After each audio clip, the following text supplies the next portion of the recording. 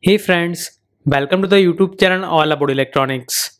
So in this question, we've been given the common collector amplifier circuit, and for the given circuit, we've been asked to find under the which condition the small signal voltage gain of this common collector amplifier will remain nearly constant over the wide range of values of Re.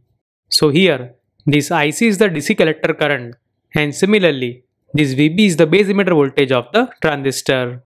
And as you know, this Vt is the thermal voltage. Similarly, this Gm is the transconductance and the R0 is the output resistance. And based on these parameters, we've been given the 4 different conditions.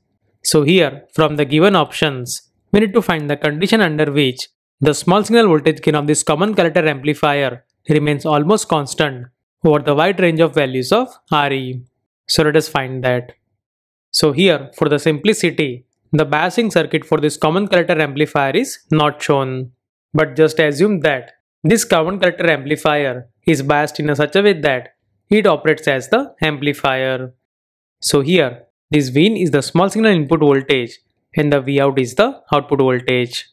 So for the given common collector amplifier, whenever we are doing the AC analysis, then this DC voltage source VCC will act as a 0. Or in other words, this collector terminal will get connected to the ground terminal.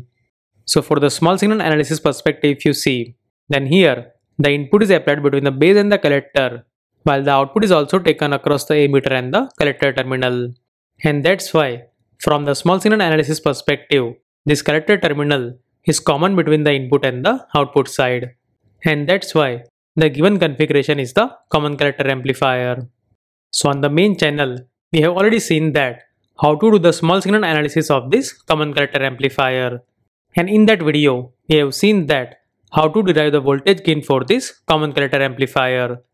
So in that video, we have seen that the voltage gain for this common collector amplifier can be given as this Gm times Re divided by 1 plus this Gm times Re. So as you can see from the equation, whenever this Gm times Re is much greater than 1, at that time this voltage gain is approximately equal to 1. And in that condition, it is almost independent of the value of the Re. That means to get the constant voltage gain, this condition should get satisfied. Now you also know that for the BJT, this transconductance Gm can also be given as this IC divided by Vt, right?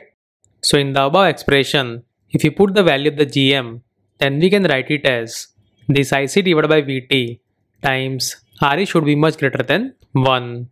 Or we can say that this IC times Re should be much greater than Vt. So if this condition gets satisfied, then the voltage gain of this common collector amplifier is almost independent of the value of the Re. And from this we can say that for the given question, this B is the correct answer.